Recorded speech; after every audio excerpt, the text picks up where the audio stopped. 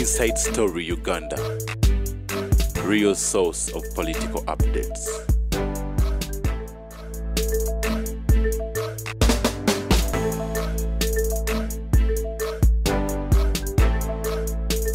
Zinga YouTube ne Facebook okola cha bei. Mwana abali mu Uganda mtala manja ambezo kwa ntamana fe. Tugeze mukumulako nga mzee tamatwaga abantu yomisuzinga daitu za mzee. Tuze kushikamu kati echo winu. Ndiye tujita deception. They misuse president's directives.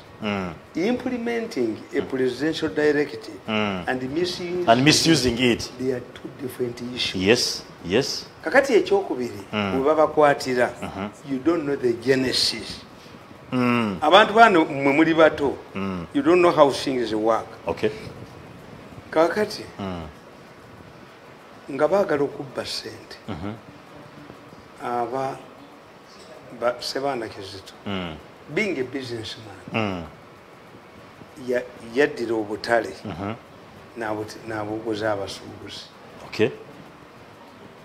Originally abawozi aba State Council bebaberanga mu butale obwo. Okay. By the time I came to Kampala paaka ng'okugiyingira waliwo omusajja nga bamuyita Mayanja. Mayanja yali mukambwe nnyo kuba takisi naye ate mwana nge bamugoba mu State Council toli kye bamuwaayo. He was accommodated by Butoda yakubanga empi era ekirebe kyabeerangawo n'ekitibwa ekiti nga bw'oyingira mu paaka gwe wa takisi osuulamu ennusu mu kirebe kiri n'okufuluma eri era ng'osuulamu anti nga bw'oba talina ssente nga bataddewo ekiti. It was later the State Council authorities collectors were removed when the taxi park was tendered. Okay. Utoda neighbor wanga sente era twatandikira ku miliyoni 7 okutendalinga paaka 7 buli ddi buli mwezi. Okay. Twagenda okukoma nga tuuse ku 5 buli mwezi. Nga bo balinda bulinzi kiwedde. No involvement at all. Okay. Kakati this one also went to markets. Ti abawoza b'omu butale bakubanga etikiti zaabwe. That's why local government leaders don't want this government ebawa conditional grants and non-conditional. Tebagala kuzikozesa. It is audited by the Auditor General. That's why bagala kubawa kweterawo misolo gino ejaabwe egitali audited. Chivensi zibera kwa kondi brazil jayo. So local government kati nga oyo magezi opposite is name. Ye kyakola yalina powers to allow a local authority to introduce a tax. Kakati bajja ne bamugamba ne bamubaliramu abo basajja kati oyo magezi because is opposite is name waliwo abamubbiramu. Why? Singo balandi district bibiri nga buli district ekuleta miliyoni 10 omwezi sente ziba nyingi. Yes, zibalya nekati ye magezi tazimanyi bamubbako neza stamp kituufu. Is opposite of his name. What do you mean opposite of his name? This is what I've meant. I'm a communicator. Yes. An experienced mass communicator. Yes. Kakati nkugamba nti no let's take council batandika okuteekamu abawoza mu butale. Yes. Etendala talina kyaleeta. Etendala agabanya midaala gya mu butale kubanga bo obuzibu bwe bayina tebabeerako na reserve. Kakati bw'ogamba owino omusajja ajja kuga nti nze nja kuwa biliyoni 5 omwezi. Kakati bw'amugana okuwa biliyoni 5 nga waliwo nga bano ababaddemu bo bamanyi tebaagala kunyiga bantu baabwe nga aigigi abooza why didn't you give the highest bill? Tebamanyi bw'oba tuyise mu ffe bagiwa kaali tebuli mulimo gwonna ngumanyi manyi ebigulimu.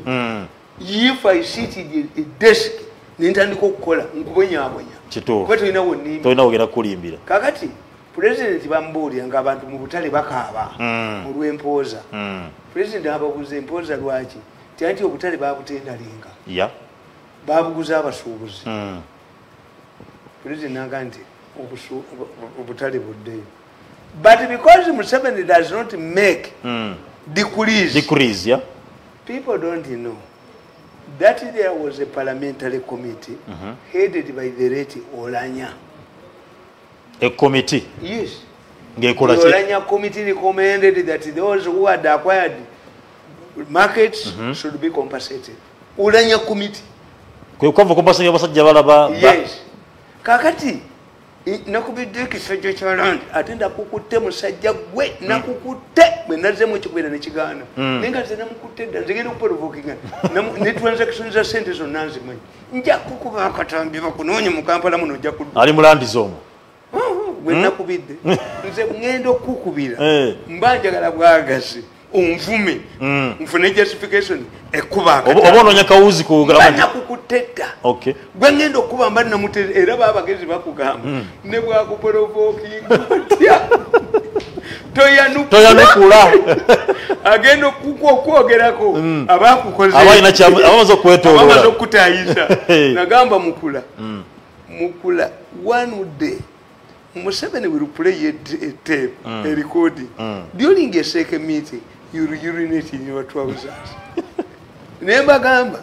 If the Archbishop of the Anglican Church, Kazimba, Museveni plays a tape about what is going on in Ikumi, will never go back to State House. Bono balina. Tewali wanayogera kintu kyesiwulira. Eri gundi yange maaza bode erimu millionaires. Bonna balipoti biri mu rade baliketi nkwatira mu banka setira yiti miso bangambye mbu director munango waisa netaka ata director munange tusikana mu Serena nange ndi director nawe director munange lwakube yange bangambye mbu director wa Waisa. Omanyi bagamba bwa mu creating trouble for them before the president. How? Ne kaka bwe yali abagamba. How? Did this man create anti nze mbalaga ebituli byabo. Ate kati kukuba creating trouble. Otereza bwanga. Ndi ne mbalaga nga abatakola. No nze siri buyamba mmwe. Bwe kiri. Kale nkugamba. Nti ini Owino. Ogundi Kiseka market. The traders sold the market. Yeah. When the land belonged to government. Bali basibino basi. Kibatunda ki? Tiwali bwe batunda. They had no powers to sell Kiseka market. Yes. But the government compensated General Mugenyi. Ate Mugenyi yangamba they made a loss. Enguzite twakibala. Jitwawanga basite council. When it came to Owino market, it was a different issue. Yeah. Why? That company you see Seroma. It's called over Seroma. Is it slower? Is it? Yes. Mortgage this land to buy your win. Okay. See the council received the money and issued the land title. Yes. If the president cancels the land title, yes, they must refund it. Send the slower. Bano tebakyogera. Museveni yasazizaamu ekya yakisazeemu. But refund this money. Zebakwatako. Gwe mukazi gwe genda onoonyereze genda gwe mukazi gwe you woman you go to Entebbe and dig up to the history of night kulabako and Mama Kerere how they ended. Mukazi gwe ojisumi to Kushaba. That woman came to me and I recorded her on video. She found me mwaka akafo kenyini nga apadikinga yekabya ngudda ku kizibu konze kizibu ki kuba yajja mu manya abamukozesa kizibu kimama mva tuvudde mu State House twagenzeyo mu State House eggulo ne batwayo miliyoni 5 ntuzika ku account mu Centenary Bank abasajja bazze ne banteeka ku gun point ne banga nti be bazigobye batuteko miliyoni 2.5 mu Centenary Bank mwokubira enduulu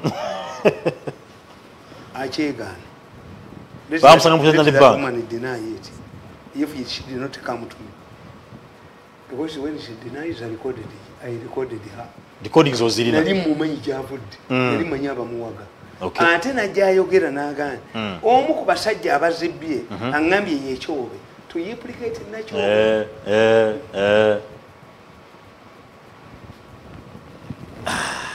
kakati whether the issue is there are 3 issues. Yes. 1 if Museveni cancels the land title these people abasasula sente must benefit from the same generosity like who like basajja balaba like afande mugenyi boyogeddeko baani bona yes that's nesiwa ne bagiwe kati when it goes back president yagamba if you want to have an election in a market go to the Uganda Electoral Commission yes which has the experience register voters abakolera mu katalo banga mosofu kakati ngagana agalekana tewali wa boda asobola kukkiriza naye mubifaananyi muganonye tuligakwata oluvannyuma I want to tell you fwe mugundi mu Bible batugamba Sulemani Katonda bwe yali awadde amagezi omukazi yakayirira omwana omulala nakati tetumubajjulamu these are the idiots okay. Anybody who helps you toyinza kumukolaki kumukumuga whether it is Lukwago or not I cannot condemn Lukwago true may you fight Lukwago yejawo butoda yes imzita Lukwago yakola ki yejawo butoda are you sure yes how bagamba bwe mutajja butoda Museveni mbate mujjeeko because bayina endowooza noyo gundi wini bya nyimbo we fought Amin Katongole kills people kubanga buli kintu kyonna mu batali balina kyo baba kijjewo ekiri mu sente gote bomwe bali tebakikwatako yes tebakuba butodo ne bajijja nako kakabusenga ne kulubya wikakati mugamba mbu abasiramu bagenze mu ADF yes mwabajirawo ekintu kyabwe you have invaded abasiramu bakolanga we bakoleranga sente kati alternative bajijjewa and they are young nabo sente bazeetaaga kituufu butodo yalimu baki basiraamu yes butodo abasiraamu balina sente omwana alemye okusoma nti muwe ngagula taxi ngayingira Katongole oyo wa butodo eyali chairman yajja ku gundi ku stage nga mwana muto Katongole okay tata we yali musajja mugagga era erinyo lino erya golodi naye omusajja alina erinyo lya golodi tata wa Katongole yalina erinyo lya golodi Katongole twamukimanga nateetebwa ssengaabo nga yina akazigo okwekati okay I know all these people I know how we started butodo yes I'm not a new man in Gundi mu bintu bya transport naye abasajja beekolera ekintu kyabwe omutali nnusu ya gavumenti ne bakijjawo ku ttaka omusiru n'ogamba mu Kampala tuleeta baasi 1300 zisombe baki feasibility study ogijjawa ebyo Kisaka yabikkiriza ziyite ku nguudo ki buno buguudo bufunda buti zikola eki wava munno yazireeta bigeze Museveni n'entwe zaabyo n'entwe n'obusuma mbwa biwe garanti nga mu kibuga nga zeetoolola bwetooloze naye munoonyo eggwanga lino bantu mmwe naye mujja kusasula kituufu kakati nkugamba there are three issues yes if you want to organize the voters in Owino you must identify ani ayinamu omudaala who is the bona fide nange naye balina okubuuza muzee Tamale balyoke balonde ani ali bona fide okuba tino kimu akwatibwa katala ako oyo omukazi ayinza n'okubanga n'asamba abantu n'abawuliramu n'abakuba paadi ze ng'ali mu nsonga you go and ask the history of Naiti Kulabako you go and ask the history of Mama Kerero for your peace nobody bwe batyo not the first one nze I've lived longer I've outlived all regimes nze neno government nga yagudde siddu ateeka toddukola gyo nkoze eki ekikyamu siina because I know Tumukunde oyo yagende Kenya nakikubuulira wakimbuulira Tumukunde yagende Kenya wakimbuulira agenda okulaba gavumenti yammwe yeegwa n'ayita Nicholas Biwott namuga nti you people I was sent here to advise you but the one doing things are happening your government is collapsing gundi oyo Nicholas Biwott namugamba young man you don't know Kenya more than us we know what we are doing we don't need lectures from you let me tell you young man in every country's history there must be a day where one group that has been in power surrenders it to another group for the country to continue. Tumukunde tiyesula Nairobi. Omusajja muga this has come for Kenya. And one group is given to another group. Yes. Tewali lunaku lwa ensi etabeera mu Libya. Kituufu teruliyo. Lolina okubaawo. Ekibiina kimu kyamala emyaka 5 mu Japan era bakijjako. Ekibiina kimu kyamala emyaka 5 mu Mexico. Okujjako kyama kya mapinduzi yo bagizimba. Owa kyamapinduzi temuli bujozi, temuli slave and master, temuli bajoga bantu. Okay. They are comrades. Yes, they are comrades. Politics is based on mutual respect, ideology and sharing. Yes. Nabano bola, I was watching a meeting. But the work ajiko kabantu basatu to study kibiina kimu bateeka sente. Nedda. Political party abali mu family ya Museveni ekintu mukyesulidde mwekka. If you have failed to agree kubanga balina omukisa gw'amaanyi nti mu mawanga mangi gonna sinalabayo ggwanga liringa Uganda nti ku myaka 40 president gyafuze mu family musobola okuvamu omuntu ali supported abandi bamwagala Mzee Tamale yali badde buli gwakwatako yenna gwanoyitinga nga bagamba ne waliwo eyo tamiiza neddokkirizanga munsikkiriza nti Schwarzenegger yali musajja ng'asobola okufuga Amerika naye yazaalibwa ku ttaka lya Amerika. Kituufu. Kisinja kamujjamu kkiriza nti omusango gw'Hague gwakukwata oliko ennagisi onuka ennagisi lekera banno lekera omulala. But if you say wakiri ono kitwala onajja kitwala onakitwala then God has challenged balokole balina n'amakanisa naye Katonda akwazika ekintu n'okikola ki n'okigalabanja nekigenda kumulala. Kituufu. Kakati nkugamba that is the second point. One point compensate babasirowa ekyokusalamu ekyapa tekitegeeza City Council yatwala sente yazitwala City Council yatwala sente and these people have been fighting to recover their money. True. And interest. Bwekiri. Yes. That's one. Two, elections tezitegeeza nti ziwedde. The people in those markets, the window market, want to be. Three, President Museveni kibatamubuulira waliwo gurupu gye bafuluntinga ngwe ettaka lyayo wasazaamu kino bano bajjeyo ono omukazi eyebajja ne banne balina omukazi gwe bafuluntinga mu yenna nyini ttaka. You are stupid, you are an idiot. Why? By the time Lugard came, it was in Nakivubo. It was a swamp. Wonna. Yes, Nakivubo mwe bavubira mu paaka omwo mwalimu omugga. Okay. Nakati gukyalimu basenamu amazzi mu paaka mwe mwali omuti ogw'eddembe. Mwanga yagamba Lugard nti sulawo mu lusaalu. Endagaano y'olwenda n'esalawo nti ensaalu zonna za gavumenti naye mukazi gwe n'akafuudembe ne banno bwe muli mukireeta ekyapa ekyo tubakube kakyavuddewo mb'omukazi waliwo nannyini ttaka omukazi akeremize owino olusaalu. How could the colonial government get olusaalu? Mukazi gwe ne banno mulyeko ze mulidde ekyo bakite kati kubanga basazizaamu kino Museveni bamukubirewo ekipyo ona nsibira wano.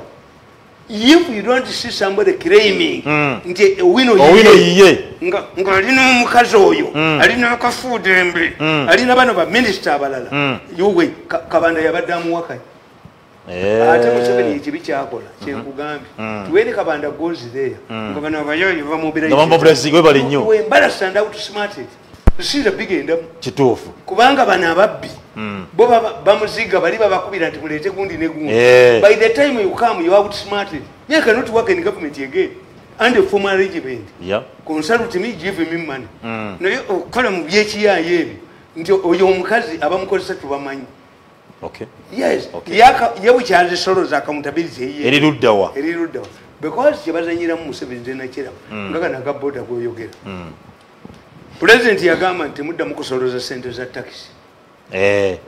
Ndikakuba azijjewo ndikasama go gazisoloza But you see, ne president yennyini minister of transport bane mutwebuuzeeko abamu Katumba amala tamanyi bintu ebyo mu Uganda kankubuuliza Uganda Airlines bwe bagiteekawo nze nayogera ntegenda kukola ekisooka lwaki Rosalie abalongo omusajja lwakuba ngati yasigadde salon anvuyo olwamala omukozesa okuleeta ennyonyi tebagobe ne bakwata ku nkono embwa erimpiki anvuyo olwamala okuleeta Uganda Airlines maama bwakoledde eggwanga ekyomutawaana nozaawo Uganda Airlines ate bakola batya mu lisafu kituufu taba olumala okuzaala afiirawo nalowooza talaba ku nnyina ono Lieutenant Kananjina Lieutenant Jenanjina ye yasibya bagundi baguwatu nti bayisewo ebijanjalo byabwe babyokera babyoleza n'eri Kawempe balinayo baveteranizi bagobye embwa misoni olwaggwa ne bagoba embwa yabuliddwa ne sente ezimutwala mu Amerika mitwalo $2 aliwo abwe atudde ayesabulo oba guti bagenda mutwalawa abadde abogolera mu kooti omusajja awummula agenda mu kuwummula namugaa nti guti omusajja omupokoto n'agira kagati omanyi Musuguli yagamba nti nze okubya lwenkubya Field Marshal Amin kati nze Field Marshal kati omupokoto okuva leeri n'atula ne katebe n'ali endiga za guti ne bamufumbira n'omukira yali endiga ku faamu ya guti yejjeno bamwe kooti maasho nababuuza nti omupako ate yagenda ne kufaamu yo n'omukazi yali agenda mu bakidala tega yafumba ew'omupokoto omupokoto yani atigomya kalamoja omupokoto ye yani era n'ategitinga waguti